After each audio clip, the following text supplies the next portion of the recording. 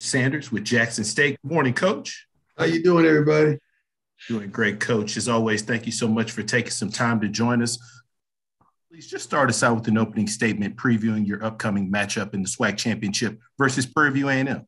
First of all, we're elated and we're excited to be in the championship. That's a testimony to our coaches and our young men, our whole organization, and what we've accomplished and our goals being set early even in the spring. We felt like we would be at this moment. Our opponents are more than worthy. They're really good. They're physical. They're fast. They're tough. They're really coached well. And I look forward to this matchup. It's going to be a wonderful matchup right here at our home stadium. And I'm happy. I'm really excited about this. I really am. Thank you for those opening comments, Coach. We'll now open it up for questions for Coach Sanders. First question goes to Charles Bishop. Good morning, Coach. How you doing? Why does Charles always get the first question? I just want to know, why does Charles always get the first question? Now, who is Charles paying? Who doesn't know? Like, what is going on? Just because he's here every moment, on the sideline every day, he shouldn't get the first darn question every time. But no, I'm sorry. Go ahead, Mr. Bishop. And I like the zip up. I like the new look that you got. But thank you, Coach. Appreciate that. Appreciate it, Coach. I wanted to ask, and you've said this from the start, that you knew what was under the tree. Is there any sort of personal indication for where you are or where Jackson State is in terms of getting to the SWAC championship? No, there's not anything personal. I believe like that. I mean, you see it on the wall behind me. I really genuinely do.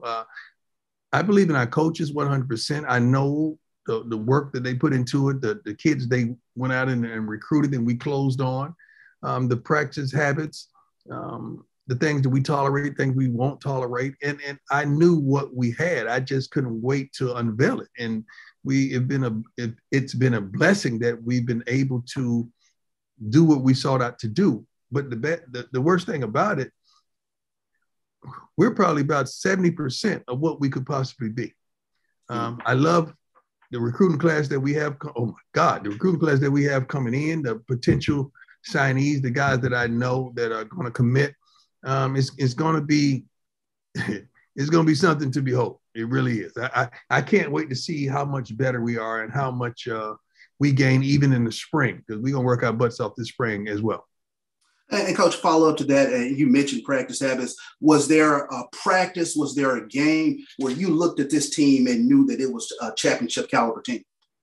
No, I looked at this team and got mad at this team several times at practice in a game, especially the line on both sides. I did that. But no, I trust our coaches and I know what we have. Our kids, they didn't buy in. They're committed. They're committed 100% and to believe. They just got to go out there and truly believe in alignment, assignment, and responsibility, and we're good. When we're on, we've only been on one game, like offense, defense, special team, and that was, I believe, Alabama A&M. We were really on.